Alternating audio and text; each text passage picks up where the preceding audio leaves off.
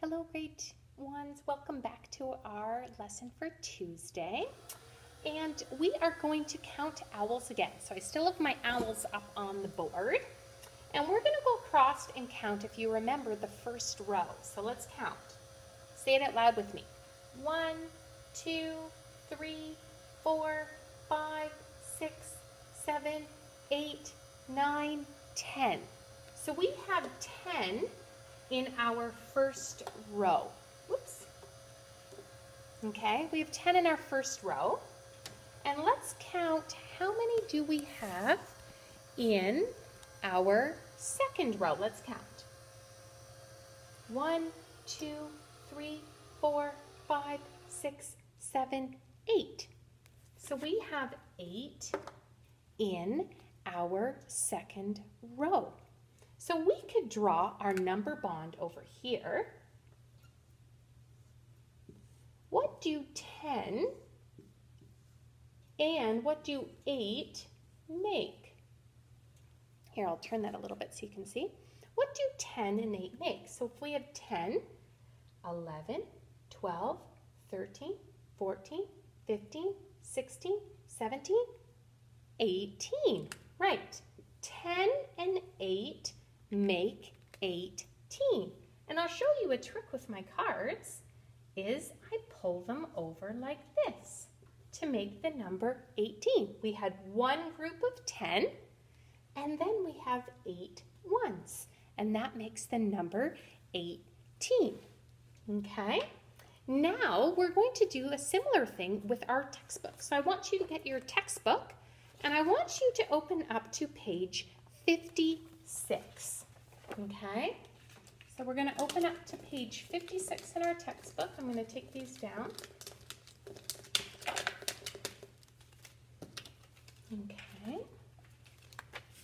we're going to open up to, let me write this at the top, page 56. Okay.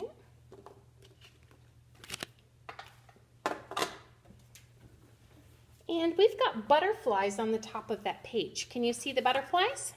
So there's a big group of butterflies, but then they organize them. Let's count the first ones. 1, 2, 3, 4, 5, 6, 7, 8, 9, 10. So again, in our number bond, we have 10 in the first group. And how many do we have in the second group of butterflies? Can you count how many? Right. There are 6 in our second group. We have the number 6. What do 10 and 6 make? Well, if we start at 10, we can go 11, 12, 13, 14, 15, 16. And we can do the trick with my cards. We have one group of 10, and then we have 6 ones. So we get the number 16.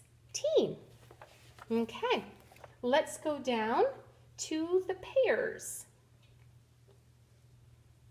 How many do we see in that first group that's lined up? Right, we see 10 in the first group. And how many over here? 1, 2, 3, 4, 5. So we've got a 10 and we've got 5. Do you know what number a 10 and a 5 make? They make, you can count up, 10 and a 5 make 15. Now let's go down to our frogs down here on the bottom of the page. What do the frogs have? Well, they organize them in a group of 10 there. And then how many other ones do they have over on the side? Right, did you count 8?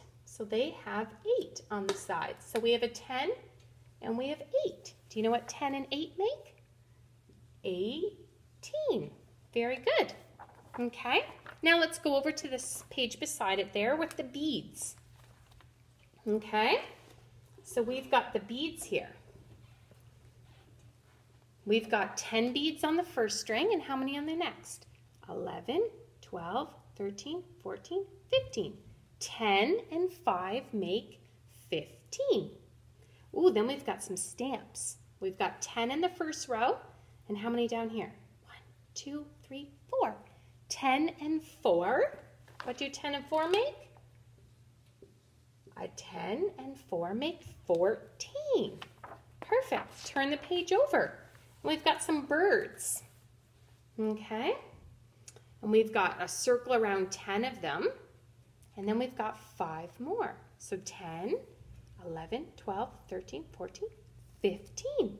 A 10 and 5 make 15.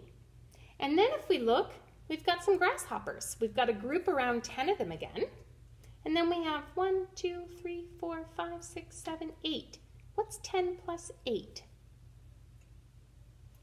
11, 12, 13, 14, 15, 16, 17, 18. You've got it. So it comes in handy to make our group of 10 because then we know what the group of 10 is the first number and then how many beyond the group of 10, just like our number here, right? We have a group of 10 and then we had 8 others. And when we put them together, it makes the number 18. Oops. Okay. So in your workbook, you are going to do, today you're going to do exercise 36, which is these 2 pages. And you're going to do exercise 37, which is another couple pages here. Okay, and again, you're going to add 10 and another number. Oh, exercise 37 is those 2 pages. Okay, so 37, and you're going to do exercise 36. So both of those in your workbook. Okay, have fun.